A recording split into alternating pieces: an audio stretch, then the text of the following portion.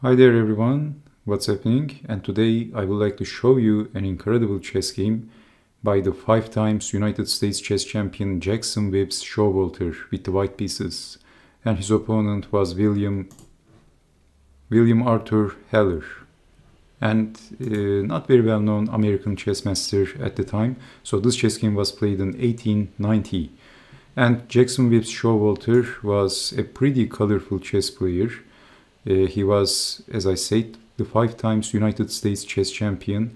He became the US champion in 1890 for the first time, and then respectively in 1892, 94, 95, and finally he also won the US chess championship in 1906 and in 1909. So he was a chess player, particularly from that era, from the late 19th century, early 20th century.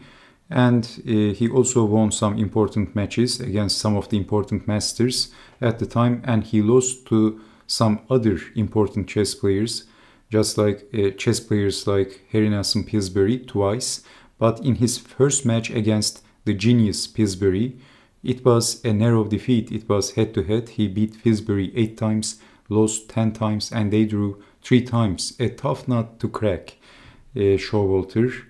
And he also lost to Lesker, and his score, his lifetime, his score against Lesker in matches is he defeated Lesker 2 times and lost 6 times, and he drew 2 times against Lesker, which is not bad against Lesker. So also he competed in many chess tournaments in his chess career, and Showalter was known as the Kentucky Chicken because he was born in Kentucky. That was his birthplace, and according to the legend, he enjoyed eating Kentucky chicken, especially fried chicken, and he also liked to enjoy French fries next to the chicken. So a very intimidating name, Kentucky Chicken Showalter.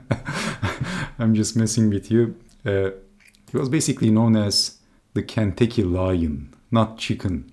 He was born in Kentucky, and because of his bushy hair, as you can see in this picture, he was known as the Kentucky Lion. It resembled lion's mane, you know. And of course, because of his playing strength and because he was from Kentucky, they called him the Kentucky Lion, Jackson Webb's Showalter. A heck of a chess player. So, and you will know better why he was known as the Kentucky Lion after watching this chess game. So e4, e5, knight to f3, Kentucky Chicken. No, he was not chicken, he was a lion. Most definitely he was a predator. So watch this, Evans Gambit, boom. Already exciting. So he was playing a pretty aggressive, fun chess actually. So he intended to sacrifice 2 pawns, but for the quick, rapid activity. So we have d6, knight to c3, knight to a5, bishop to g5, and f6. What's happening here? So you can see that both bishops is under attack. With which bishop to save? Of course, the dark square bishop, bishop to h4, and then knight to e7, because if black captures the light square bishop, we have forking the king and the knight. So immediately getting back the piece, and white is better, slightly better in that variation. So black wants to castle, but because of this bishop, it's not that simple. Rook over. We have knight to g6, attacking the bishop, and look at this, Showalter is moving forwards, e5, full steam ahead, and we have d takes, and then knight takes. Look at this, Showalter is very aggressive, and we have knight takes knight. If knight takes bishop, that's actually, there is a mating attack with queen to h5, but I'm a simple man, knight to c6 is going to win the queen and win the chess game, and this should be sufficient actually. So in this position, knight takes, and then Showalter is not hitting the break. Rook takes on e5 by the Kentucky Lion. What an attack. Well, of course, this pawn is pinned if capturing the rook, capturing the queen, and king moves, I mean, if capturing the rook, then actually queen to h5 is stronger because black is getting checkmated in this possible continuation. And if king to d7, then queen to g4, that's check.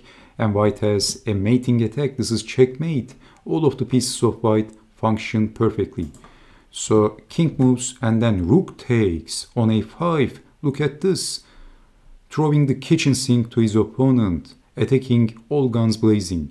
A rampage attack by the Kentucky Lion. Bishop takes and then threatening checkmate.